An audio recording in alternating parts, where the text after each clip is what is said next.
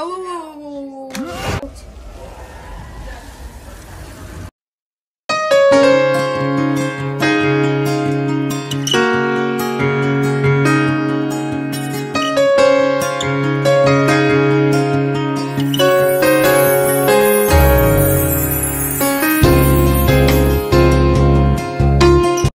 So, I think I would be probably one of the most, I wouldn't say coolest, because I know I'm not the coolest person alive, which is simply true. I might not be the purplest human alive. I might not be the best villain alive. And I most certainly won't be the most fit in my life. But I do know somebody who's in the Marvel Studios Avengers Infinity War. They have a book, and the book we're introducing today is this. Sorry. I'm really tired today. You know, it's a Monday. Mondays really aren't good for me. So, why not bring a new rating series? Because I feel like rating videos don't let me down. Rating videos seem to be like the only videos that I can do without getting deleted.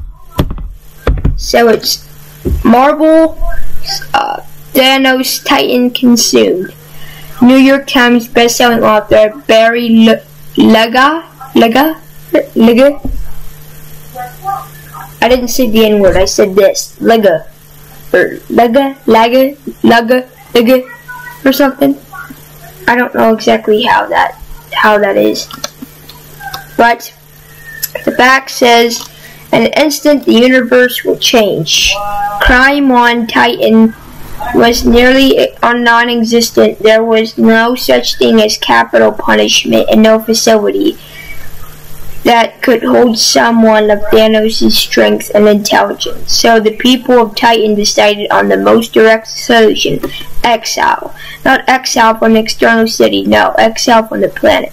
And so that age at which Titans usually ventured out into their great society to discover themselves and their individual destinies. Thanos was cast not into the world, but rather from it. Outcast, warlord, savior, Thanos. I don't know, guys. I got this book last year in my school. They had like 3 books you could get, and so I got this book, which I don't know the price, which I'm not gonna say what the price is, but like, what's this up?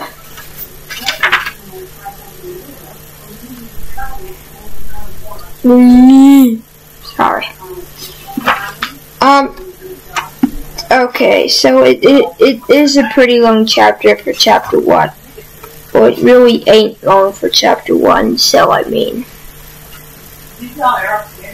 let's actually just read chapter 1 now. I would assume we can do that. Chapter 1, I've snapped my fingers and I rift in myself alone with my past. My present, their sheer existence of me is at once a weighty and weightless thing. Time is not an arrow or a line or any other convenient metaphor. Time is not an abstract notion. Time is a stone. With the stone, all history is open to me. I am in history. I am history. I witness it and relive it and experience it in the same quantum instant. For the first time in years, I behold the orange swaddled orb that is Titan. From a distance of thousands of kilometers, the planet looks the same as when I left, with no indication. As the havoc that lurks beneath the haze, and then it's years later, and my force wage combat against Her Majesty Cathar's troops aboard the X-Crew's bodies spill into space as the Leafenons or something. What the freak?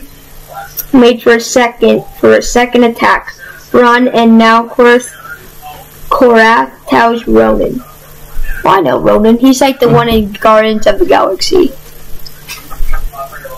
Okay. Thanos is the most powerful being in the universe, and Ronan the Fool responds, not anymore. Moored from the present, observing without interfacing. I watch my life and my certainties as they play out. I am the foregone conclusion to my own prophecy.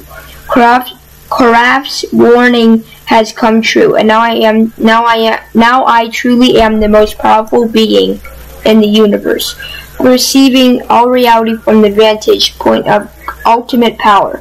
Not much more than a boy, I tilt the glass to my lips.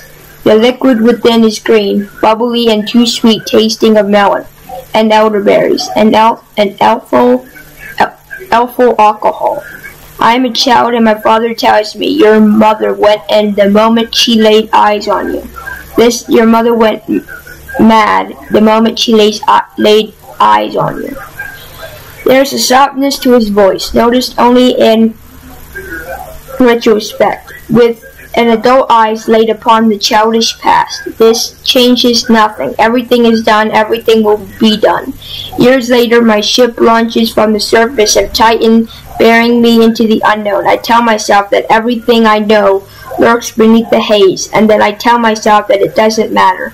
Swaddled into the verdant energies of the time stone, my mind travels deep, traverses deep decades as the speed of thought, spinning the jewel of my life from back to facet or something. I don't know. I'm gonna be popping up the pages because, like, I don't know if you can understand it or not. You'll die there, Titan, says Valos, choking on his own blood and Cabby's poison. You'll die in the glory. That is Asgard. I watch paralyzed and helpless as Gamora swings her battle staff, and Drakon, wait, Drakon or is it Drakon? Draco postures and threatens on my view screen, and the other speaks to me. And the wreckage of I'm just gonna shorten it, Cheetah or some, I don't know. The stuff is on the screen. Staging base humans, there are not the cowering wretches we were promised. They stand there, are unruly, and therefore cannot be ruled. To challenge them is to court death. I am striding, though, the bodies of Asgardians. The death remains of the one proud civilization as Ebony Maw proselytizes to the few who still live. I don't know if I'm saying these words. I'm beating the Hulk nearly to death and hurrying Gamora from the cliff on Vormore. And then years previous, the voice of my only friend. You're a coward, Thanos. You're a coward! You hide beneath the ship behind the other and the Chetera. I'm gonna say Chetera. And now behind those girls.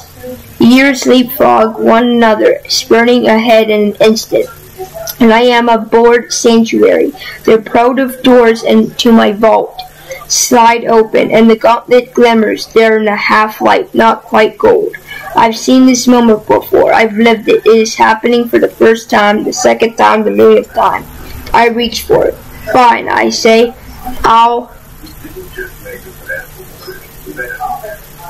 And that's all. Truth is a mistress harsher than death. And that's how chapter 1 ended. I don't know, boy. Like, I'll continue to read this, and I'm sorry if I don't make any, if I do make a lot of mistakes. That's just what I do with reading. Some books I read, I make mistakes. Not always. I make mistakes. So, thank you for watching today's reading video of a new series. I have no idea. I have not that many good expectations for this because first, it's a Thanos book. It's Thanos. He's a cool guy, but I don't know where he would get a book out of it. But you know what? Thanos in a book would be pretty cool, so I don't know. My expectations just for the book itself, it's in the middle for me. I don't know if I'll like it. I hope I will, but that doesn't mean I will. So, thank you for listening to Chapter 1 of Thanos. Titan consumed. I don't know. I think I'm going to continue Beverly right here because I feel like, we already started some of it. I'm going to start, finish it now. It's been going on for about 3 months, I think. Almost, well, it's been going on for 2 months. So maybe close to 3 months. I don't know. So thank you for watching. And if you want to have a shout out on my next video, all you have to do is go onto my Instagram in the description down below and follow me there. And I will see you tomorrow, guys. Maybe tonight reading Beverly right here, because that seems to be the only book that I read that actually makes sense, So, thank you for watching today's video. If you are new, please subscribe and turn the post notification on for all.